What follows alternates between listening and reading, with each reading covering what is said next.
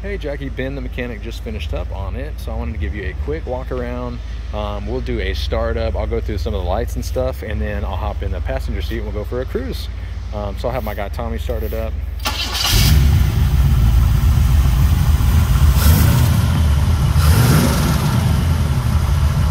And that's what it was. It was an ignition switch wire just right behind in the steering column that goes up to where you insert the key into the ignition. It was just loose there. So we lost power that way, and then there was a kill switch that's kind of hidden. If you do park it for a long time, I can pinpoint where that comes in. Indicators, blinkers work, you got the bright lights going for you. Go around to the rear of the car. I know Sergio gave you a condition report, but she is alive and well, and really one's good. He's got brake lights coming on. Really good sound through the exhaust.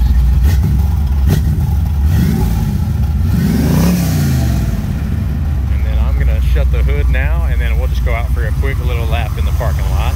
I'll report back to you.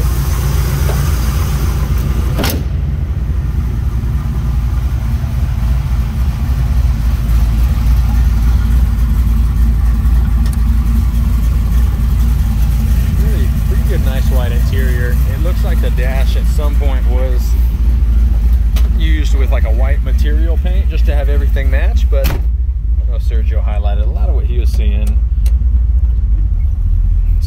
Center console grab, shifts into gear nicely. I've got the windows that roll up and down pretty smooth.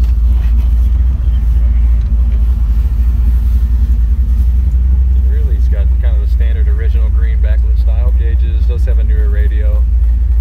And then as we go make a quick lap, I'll highlight where that kill switch was, just in case too. But so I've got good stop power, brakes kick on nicely.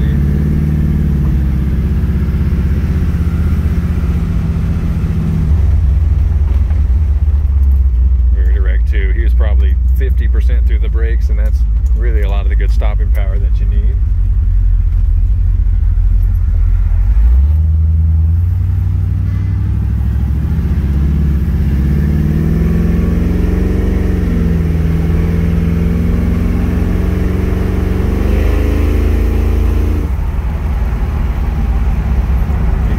Just how smooth the transmission dropped down into gear. No, kind of stuttering through the car. Steering's direct too, especially with the smaller steering wheel.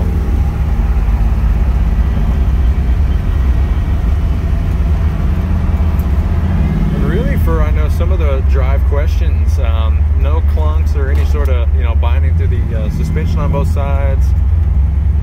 I don't hear any sort of rub. Kind of extra squeaks, noise, things like that. It was a nice driver for him. He just, kind of got to where he couldn't enjoy it, and then we'll go ahead and U-turn around here real quick, and then get us back to the showroom. Even under kind of full direct steering, picks up nicely.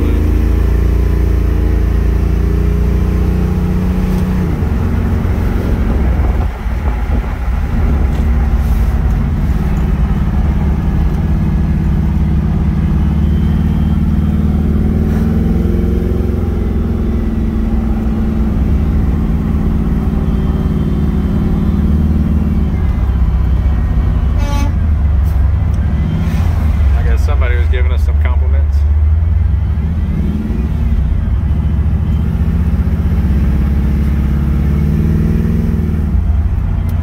Alrighty, we'll go ahead and get it back to the showroom here. As we park, I'll show you that kill switch is almost directly at the top portion of the transmission tunnel surround, and then just with a flick, it cuts power to the distributor. Say if it's down for a while, or usually if you're not using it, you just unplug the battery. So they had it wired in there. We're not sure why, but overall just a nice driver. And I'll let Sergio know too that it's alive and well, and then I'll get this video to you shortly.